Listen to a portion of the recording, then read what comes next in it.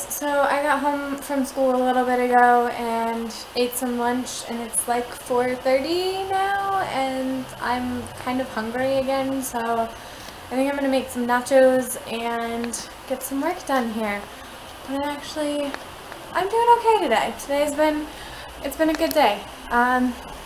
Really nothing exciting has happened. I went to class, which was normal, and I got to email with my missionary today, which was good. We got to talk through some things because some plans are changing and different things are happening, so that was actually a good thing. Now, in like the past few weeks, I've completely forgotten that nachos are an acceptable food option.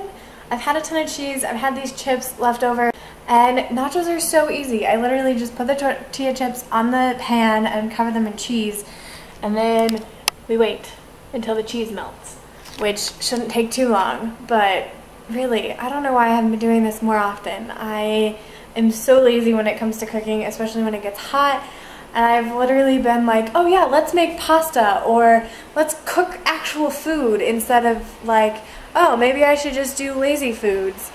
Hey guys, so it's probably going to be another kind of shorter vlog today, but today was actually a really good day. I got to talk to my missionary a little bit today, and we talked about the atonement because I told him a little bit about how I was struggling with some stuff, and we talked about that and Christ's love for each of us, and that was really amazing to get to talk to him about. So that was good. And then I came home and I did some work, and I'm exhausted.